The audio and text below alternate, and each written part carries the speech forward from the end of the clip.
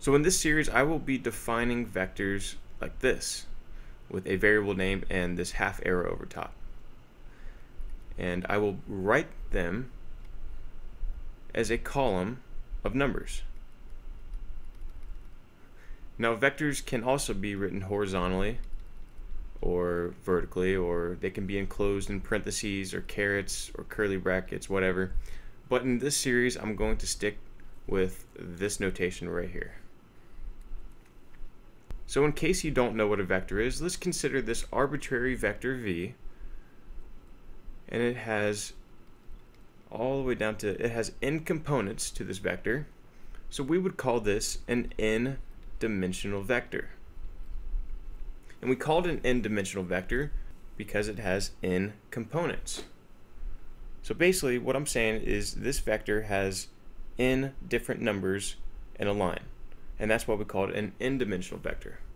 If we had a vector u that was defined as 1, 2, we would say that this is a two-dimensional vector because there are 1, 2 components to this vector.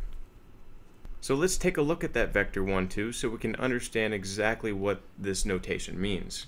Basically what it means is that each number in the vector represents the component of that vector and the direction of a given coordinate axis. So if we were to plot this vector on an xy coordinate system, what I'm saying is that it would go 1 in the x direction and 2 in the y direction.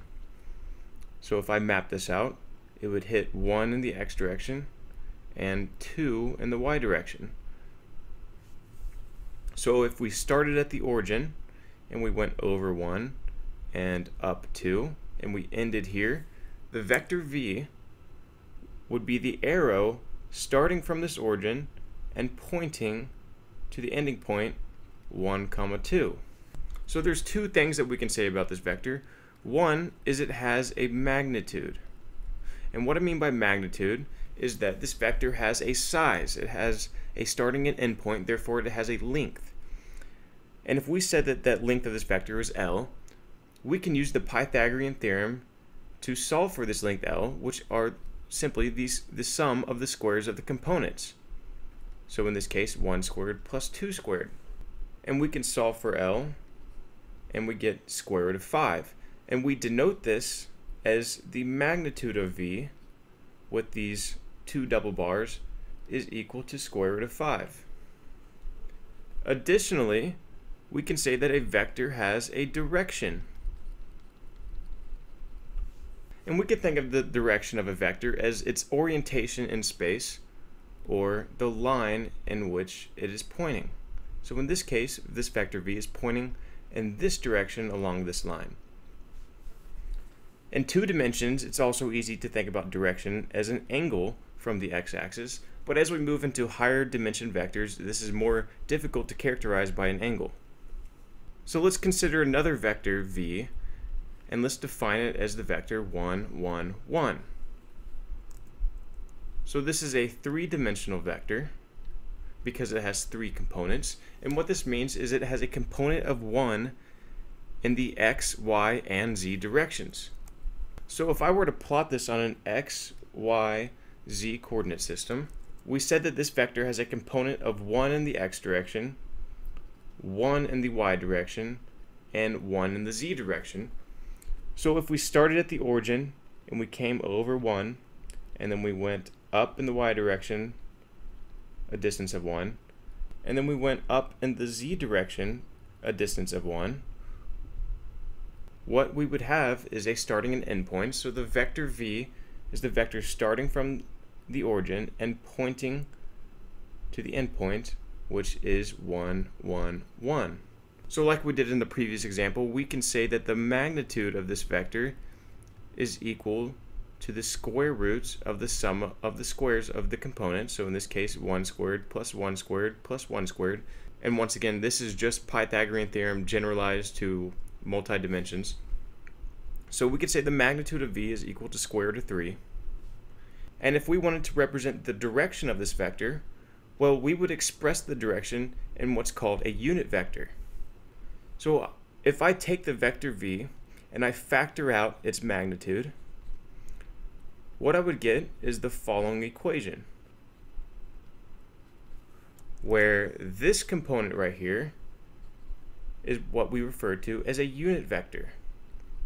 A vector divided by its magnitude is a unit vector, and it always has a length or magnitude of 1.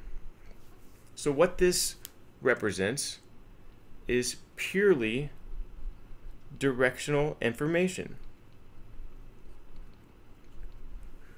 And this term represents the magnitude of the vector. So what we've done is we've broken up a vector into two components, its magnitude and its direction.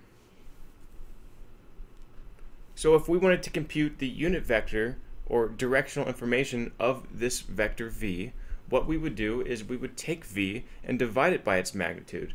We would have 1, 1, 1, and we would divide it by its magnitude. So whenever I divide or multiply by a vector, it applies that operation to each component. So what I would get for the unit vector of v is 1 over root 3, 1 over root 3, 1 over root 3, where this represents the directional information of the vector, and this represents the magnitude. So once we start working with larger dimensions, and we start having vectors with more than 3 or 5 or 10 components, we can still apply these same ideas of magnitude and direction to these larger vectors. So I can generalize these equations to n dimensions, where I can say that the magnitude of an arbitrary vector is equal to the square root of v1 squared plus v2 squared all the way to the nth component squared, and I can represent the direction of v as the unit vector divided by its magnitude as computed above. So this would look like v1 over magnitude of v, v2 over magnitude of v, and so on and so on. So don't let higher dimensions intimidate you at all, because the equations and the way that we work with these vectors are the exact same. But the important thing that I want you to take from this video is that vectors have two components, a magnitude and a direction. So thanks for watching, and I really hope you guys enjoyed this series. Please give me feedback. Let me know if anything that I say is confusing or not making sense, and I will make another video to clear anything up. So thanks for watching. Please subscribe, and I'll see you guys in another video.